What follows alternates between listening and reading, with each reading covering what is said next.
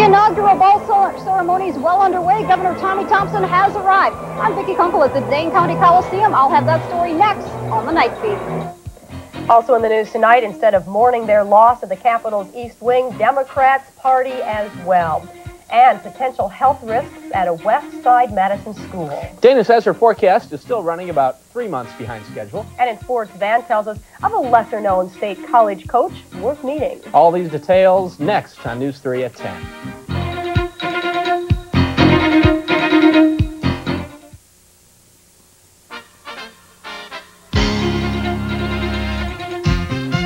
Beth Zerbakken and Ken Rice with the news. Dana Tyler with weather. And Van Stout on sports. This is News 3.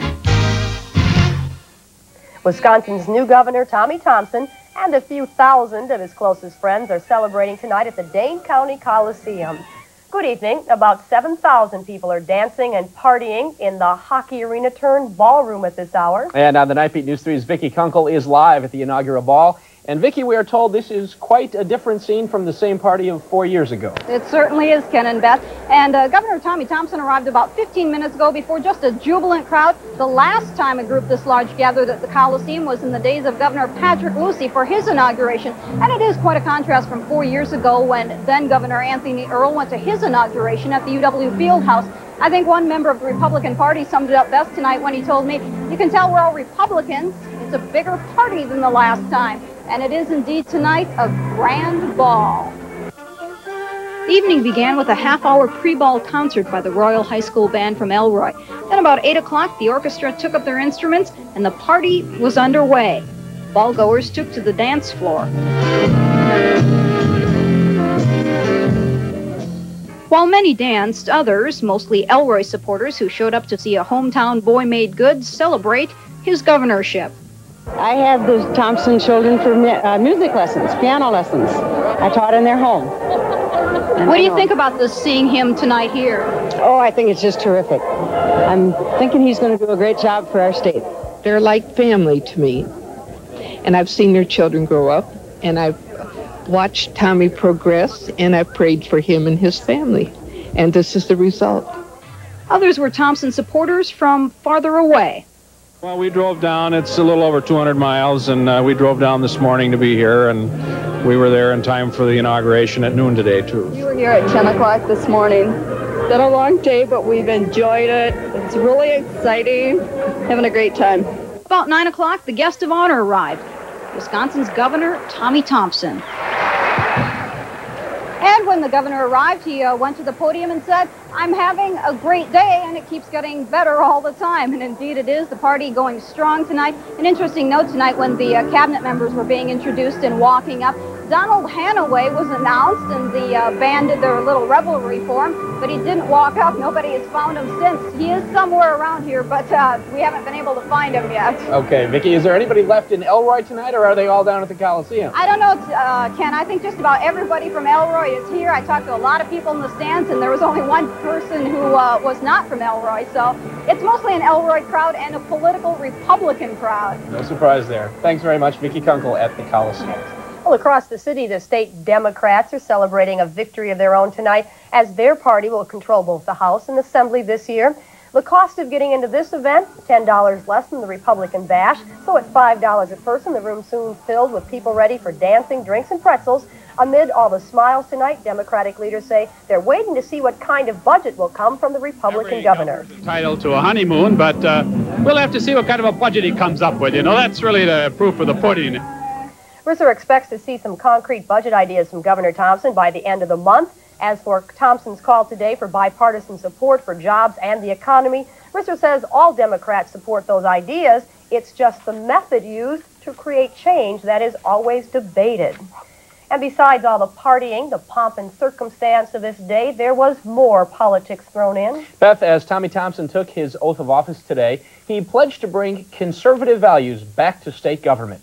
News 3's Bill Groff reports. I, Tommy G. Thompson, swear that I will support the Constitution of the United States. Swear that I will support the Constitution He of the United swore simply States. to do his job, but the new governor made clear in his inaugural address he'll do it far differently than the man he defeated. Where Tony Earl had championed government as the solution to problems, Tommy Thompson singled it out as the cause. What I'm saying is that we must decrease the role that government plays in our lives. A good way to start is to shorten the reach of government into our pocketbooks. Thompson promised to cut spending, cut taxes, and create jobs without ruining the environment or ignoring the disadvantaged. But he conceded that to reach his goals, he'll need to form a partnership. That's the kind of partnership, not partisanship, we need today. A partnership that crosses party lines. Thompson was talking to the Democrats who control both houses of the legislature, which also had their swearing-in ceremonies today. Although the battle lines have already been drawn on some issues, one opposition leader says the new Republican governor is off to a good start. Well, I think there's a chance that we could have a fairly long honeymoon with the new governor. I think he's a pragmatic politician. He's not coming into office with some right-wing agenda like a Ronald Reagan had when he was elected president. Instead, some Democrats see Thompson as being more pragmatic, willing to compromise to get things done. And while there are sharp differences on many issues, both parties seem ready to give more than lip service to cooperating with each other. Bill Groff, WISC News 3, the state capitol. Jefferson Middle School students are going on an extended field trip because their home turf may be unsafe. That story and more when News 3 at 10 continues.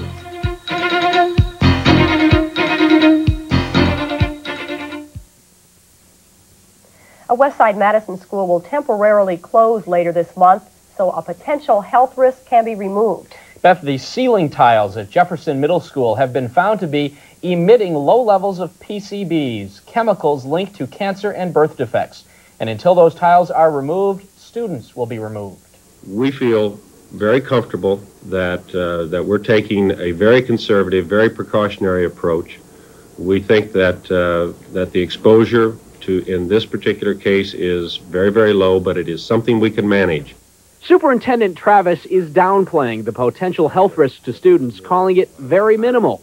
Still, it has been determined that the risk exceeds the inconvenience of moving students to alternate locations for a couple of months. At this level of risk, any measure that can significantly reduce or eliminate this exposure should be undertaken at the earliest opportunity. Tile removal, to be done by the company that installed them at no cost, is to begin January 19th and expected to take about 3 months. 7th and 8th graders during that time will likely attend class next door at Memorial High School. 6th graders' alternate class sites have yet to be determined. At greatest risk are school employees who have worked at Jefferson for more than 5 years. That we would expect them, that we would strongly urge, if not require them, to have blood tests. Now, at the level of PCBs detected at Jefferson, it is estimated it would take 18 years of exposure to create a cancer risk of 1 in 100,000. 2 men remain hospitalized tonight after 7 snowmobiles fell through the ice on Lake Wabisa last night. 37-year-old Lawrence Thiemann is in critical condition. His brother Dan in good condition.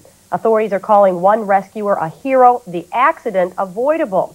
News 3's Dave Schulte reports. Veteran fishermen say you have to know Lake Wabisa. Springs that feed the lake keep some areas from freezing, no matter how cold it gets. But the 7 accident victims apparently did not know that. Riding single file, they crossed an area covered by thin ice. One by one, they fell through. The accident occurred at about 6:30. The Thiemanns were the last to be rescued. Lawrence Thiemann was in the water more than half an hour. Deputy Bob Pavey, my partner, drove down the railroad tracks in his Bronco squad car and still spotted 2 men in the water.